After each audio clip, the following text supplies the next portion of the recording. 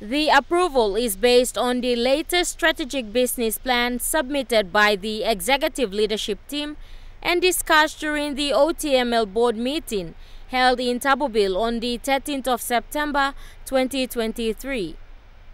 Several factors have enabled the extension, including a strengthened long-term copper price outlook, additional mine waste management solutions such as engineered waste rock dumps, and a tailings storage facility to minimize impact on the environment, renewal of aged processing plant assets, and implementation of other strategic projects that are currently in various stages of completion.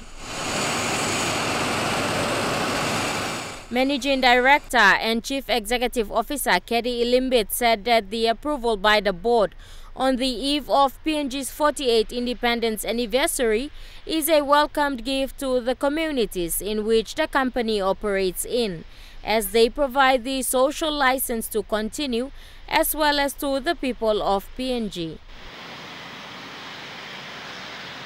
Mr. Ilimbit further stated that the revised mine life will see the company generate in excess of 30 billion kina in dividends, royalties, compensation payments, and taxes for the benefit of Otml's shareholders, communities, and Papua New Guinea over the next 27 years.